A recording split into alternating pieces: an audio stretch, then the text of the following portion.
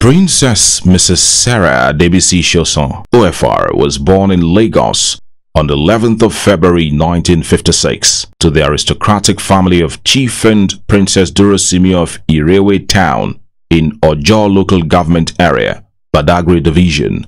Her mother hails from the Fafunwa Onikoyi royal family of Ita Onikoyi in Idumota, Lagos Island. Her father was a member of the defunct Action Group, AG, and Unity Party of Nigeria, UPN, thus making him a long-time disciple of Chief Obafemi Awolowo.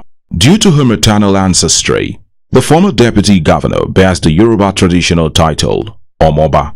She began her early education at the Unity Assembly Primary School, Apapa, and secondary education at the Awuri Ajeromi Secondary School. She commenced her sojourn in the teaching profession at the then Lagos State College of Education, Ijanikin, now Adeniro Ogunsanya College of Education, in 1980, where she obtained the National Certificate of Education (NCE), and later proceeded to the University of Lagos, Akoka, where she obtained her Bachelor of Arts in English Education (BA Ed) degree in 1988 and a Master's degree in Adult Education (MEd) in 1989. Her determination to keep abreast with technology led her in 2004 to proceed for an advanced diploma in information technology program at the Lagos City Computer College. She also served as the Commissioner of Education in Lagos State. As a member of the National Youth Service Corps, Princess Sarah Adebisi Sosan taught at the St. Leo's Secondary School, Abeokuta, Ogun State, as a classroom teacher, while her sojourn in the Lagos State Public Service started in January 1989, when she was employed by the then Lagos State Post-Primary Teaching School Commission, PP TESCOM, as a Master Grade 2, a classroom teaching appointment.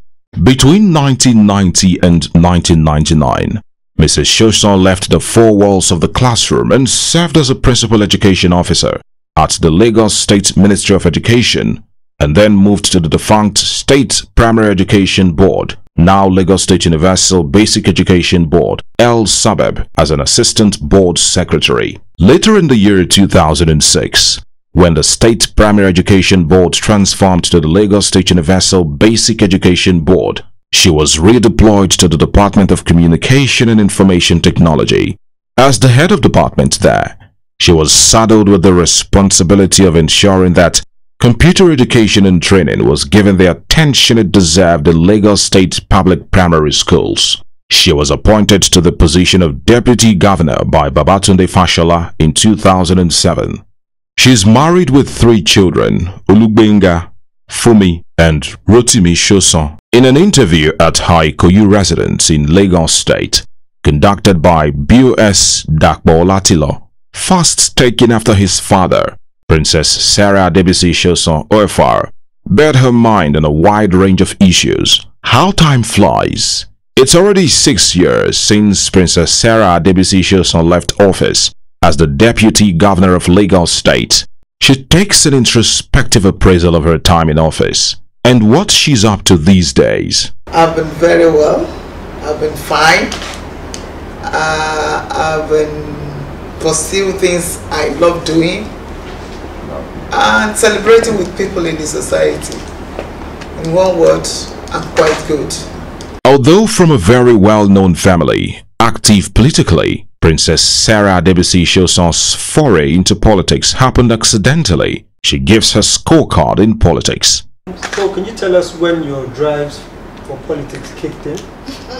What were the factors, and considering the masses' view on it, how you still pursue this? My coming into politics was not actually planned. I've always answered this question, that I come from a family that are all politicians. They love politics. They are people-oriented. And considering our background, that we come from the part of Lagos that is still rural, the riverine area, they felt they should be in the forefront to get what is necessary for their people.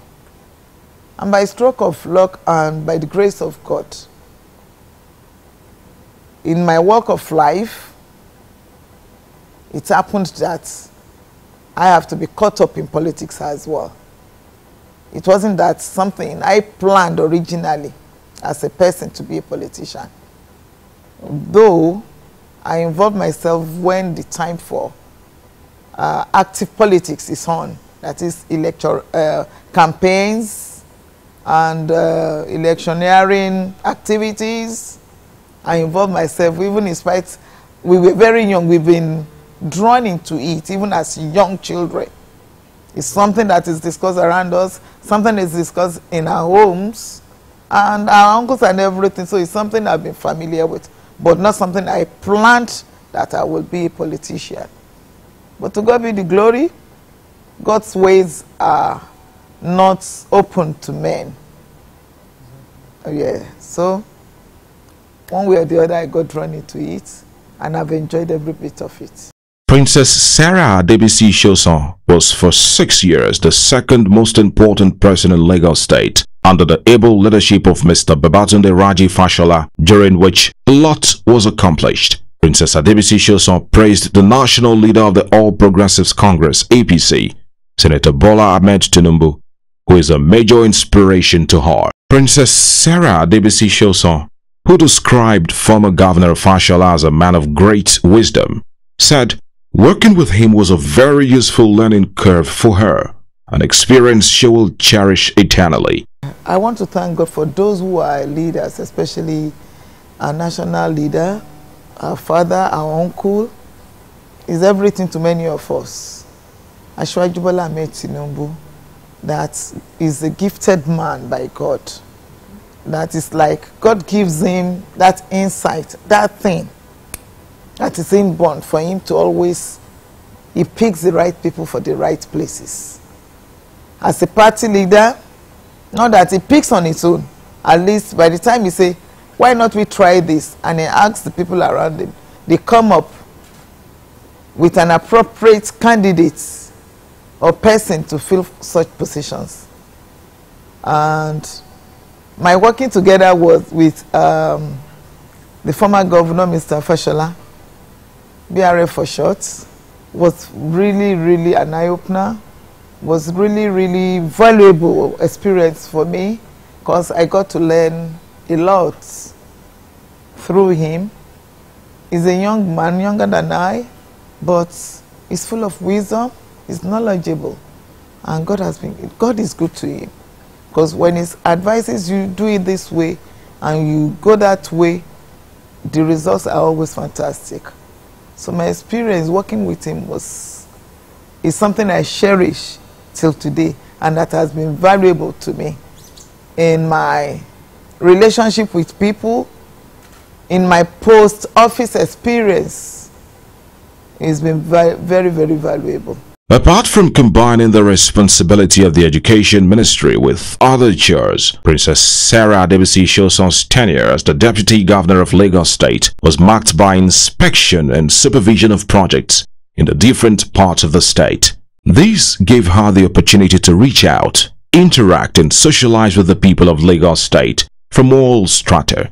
From the hindsight of 6 solid years of operating through the vantage position of Deputy Governor of Lagos State, Princess Sarah Adebisi Sosan OFR, from where she observed things at very close quarters, gives tips on how she thinks the society can be a better place. You see, the times I enjoy most during that period is when we go out monitoring our projects, or when we go out, as we all go out in one bus, in a coaster bus. You know, it allows you people yes, the team spirit is there, and it allows you to just let down airs. You feel as equals. Even the governor, every one of us, we chit chat, even the work we do, we joke over it. So it makes you feel so relaxed. It's a very good way of working with your team. So those are, anytime I remember, especially some of my colleagues then, because while we are going on the way, the governor will really see something to pick upon. And those who offices, their ministries are mostly affected. like environment, like the agric. You know, environment has to do with, we will see litters, when you see refuse or you see anything, you see any gutter or drain, that it doesn't, the governor will talk. I say, where are those? So many of them don't like sitting in the bus with him. They will want to go to the next bus because we normally use 2 buses. And those people say, if I'm that bus, the governor will start seeing these cows walking along. There was a time we saw, and even the commissioner just I don't know. I want to say it to you because ìgbà yẹn ni governor Maren to mama mu màlúù kiri títí, you know, that kind of thing. So it's always very, very relaxing, and at the same time we are sharing knowledge, and we are working because we go out to monitor our projects or maybe to commission projects and so on. So those times we are beautiful times. I cherish those moments very well. Princess Sarah Adebisi Sosan Oefaro, who without doubt has stamped her feet firmly on the ground as a very strong voice to be reckoned with among women politicians, speaks to her fellow women to go into politics with their heads high up and make integrity and dignity their watchword so that they will be respected. Female legislators in the House of Representatives has decreased as well. It's not something that we are happy about. I'm not happy about it, because when you consider our contribution to national politics and our performances in different states nationally, generally, our women, I really commend them and I give them kudos. Women have proved that they are good managers, and this they have done in their various positions as politicians, and they are still doing it. Even those who are not elective, that are given appointments, they are doing very well. You know, women, they want to outshine, that because I'm a woman, I must do much more than a man. So they are doing it. What advice will I give? I just want to say, our women, they should not give up, especially the younger ones. Because many young ladies will go, excuse me, it's nice meeting with you, and I want to go into politics as well. But because I said no, but if it's what you like doing, if it's your passion, go for it. There is nothing that is served a la carte on a plate. You have to struggle for everything in life. That is the structure of creation. So they should not give up. If it is what they want in life, they should go for it.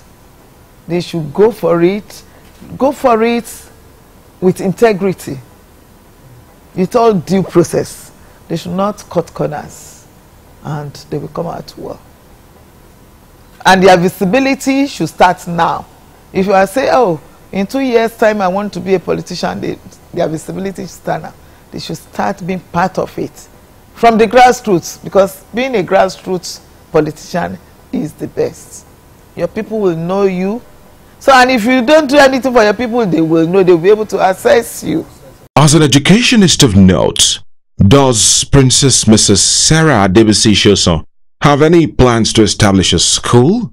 She delved into how she began life and what inspired her into the teaching profession after she left the civil service. Princess Sarah Sosan said, to crown all her efforts as a well-trained teacher, she hopes to set up a non-elitist school where the values she has always craved to see among the young ones will be imparted in them. I came into teaching by accident, and from then I've grown to love teaching, and I've tried my best to be that diligent teacher, even as a grade 2, because I started as a grade 2 teacher, teaching in the primary school, in the secondary school, and doing part-time teaching even with the university. And subsequently, meanwhile, like I said, I work in the classroom, and I worked my way up as a teacher. And I've never regretted any time in time being a teacher. I've enjoyed it all. Because when you relate, you know, we are complex The human being is complex. And when you just compare different people and the different ideas, different thoughts, it amuses you most of the time, and it makes you to grow well in life. So that's what teaching has done to me. And if I had been buoyant enough, I would have established my own school. Established my own school where I think the ideals I expect will be taught. And I will make the school to be accessible to many children. It won't be the elitist one that we have all over. And it will be the kind of schools that many of us went to, attended in the past. But unfortunately, I don't have that kind of money to have a school. But if I get a sponsor, I wouldn't mind. And it gets land in any good place. A very big question mark would have hung around an interview with a well-recognized voice in education matters without a pointed question to Princess Mrs. Sarah Adebisi Sosan on the issue of either scrapping or returning the National Youth Service Corps NYSC program, given the ongoing debate surrounding the matter. Although Princess Sarah Sosan admits that the NYSC scheme has helped in the area of national integration and unity over the years, the authorities should take a serious look at all the areas that need to be improved upon urgently to avoid exposing young graduates to life-threatening conditions and situations, as have been experienced of recent in the NYSC scheme. The scheme itself has really achieved its objective. I know many people enjoyed the national service, youth service, that especially those who finished in the 70s, 80s, 90s. But the world has really changed, and most things have changed. And I'm sure even most of them that go for NYSC is because it is compulsory, and it's because the job is not there for many of them that they still go out for. Because when we hear what they go through, that even uniforms are scarce, getting the allowances, and many bodies are reluctant even to get. It's a very good scheme in the sense that it's an integration for different tribes in the country. And it's a sort of you having a post-school skills. Like a doctor, you practice what's, and in the process, you show the community that you care, because you do community development projects.